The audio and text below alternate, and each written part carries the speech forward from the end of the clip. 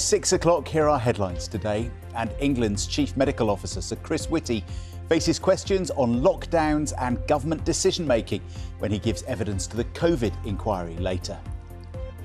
It follows evidence yesterday that scientists were not aware of Rishi Sunak's Eat Out to Help Out scheme until it was announced. Good morning. Could first-time buyers be given help onto the housing ladder? The big lenders are calling on the Chancellor to make buying a first home more affordable. 4 men have been found guilty of murdering a 28-year-old woman in Liverpool. Ashley Dale was shot dead with a machine gun in her home in August last year after a long-running feud between her boyfriend, the intended target, and a gang of drug dealers in the city. It was one of several high-profile shootings on Merseyside last year. The UK Prime Minister has promised tax cuts to boost economic growth ahead of the Chancellor's autumn statement on Wednesday. Rishi Sunak said he was able to move on to the next phase of the government's economic plan after inflation fell to 4.6% last month. Reports of a malfunction on a Royal Navy nuclear submarine as it was diving have been confirmed to the BBC. The depth gauge, which shows how deep the vessel is in the water, failed on an unnamed Vanguard-class submarine, which carries the UK's Trident nuclear missiles. That incident happened more than a year ago, but a defence source declined to give further details. Now, the President and First Lady of South Korea have arrived in the UK for a 3-day state visit. It is the first granted by King Charles to a world leader since his coronation.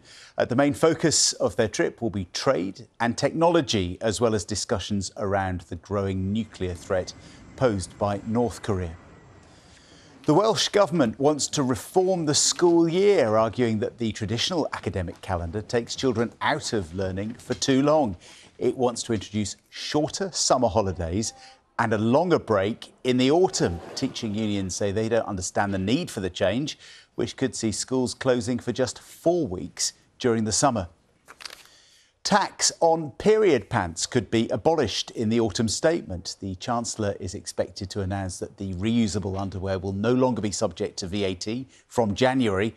Other products like pads and tampons have been exempt since 2021. An independent review into how Lancashire Police investigated the disappearance of Nicola Bulley will be published this morning. Nicola's body, you'll remember, was found in January, 3 weeks after she fell into the river while walking her dog at St Michael's on Wyre. Now, in the last few minutes, Shell Energy have been fined £1.4 million by the UK's communications regulator, Ofcom, for breaking consumer protection rules. Ben can explain. Morning, Ben.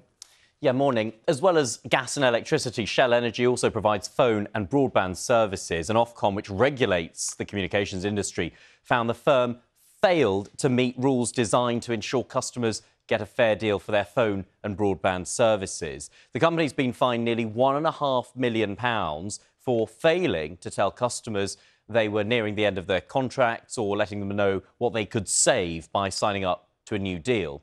Nearly 73,000 customers were affected by the failings over a period of just over 2 years. In some instances, the company failed to send end-of-contract notifications and annual best tariff notifications at all.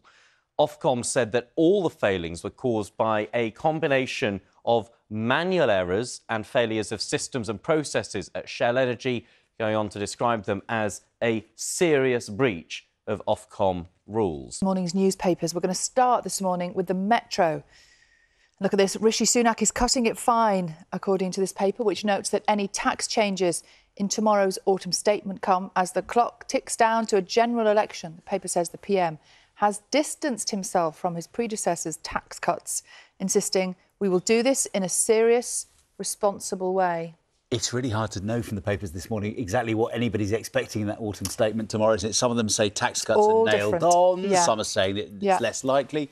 But Rishi Sunak also on the eye as well this morning, looking back to the past. His Eat Out to Help Out scheme during the second wave of COVID helped drive infections, according to the paper, which leads with testimony from the government's former chief scientific advisor, Sir Patrick Vallance, to the COVID inquiry yesterday. The paper says it's the first time that a senior government figure has confirmed that the scheme was a driver of coronavirus transmission.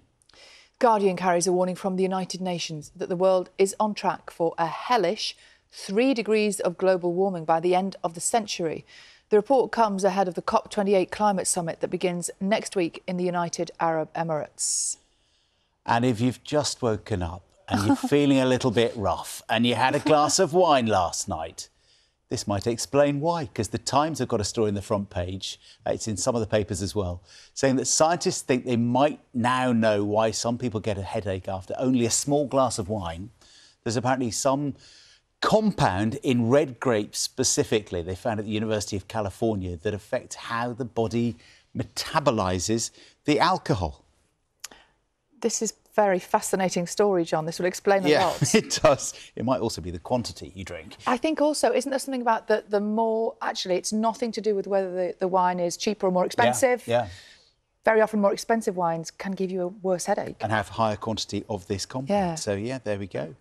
Look at this morning's front pages for the first time this morning. The Mirror focuses on evidence given to that COVID inquiry that Rishi Sunak was allegedly ready to let more people die rather than impose more curbs on freedoms ahead of the second wave of coronavirus. The Eye also reports on the evidence given by former Chief Scientific Advisor Sir Patrick Vallance.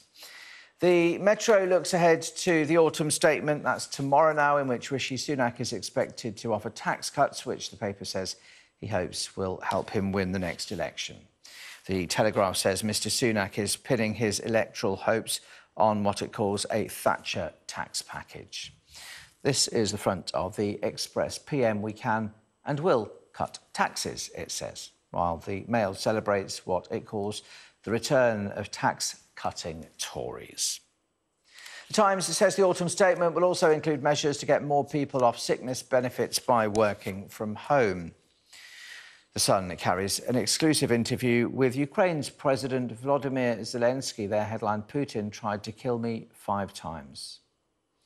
The Guardian leads with a new warning from the UN that the world is heading for what it calls a hellish 3-degree rise in global temperatures. And the FT reports on a possible return for the chief executive of the technology firm OpenAI, who was unseated in what has been described as a botched boardroom coup. Now, if you want to see any of those front pages again, or indeed read the stories, then do scan the QR code on your screen.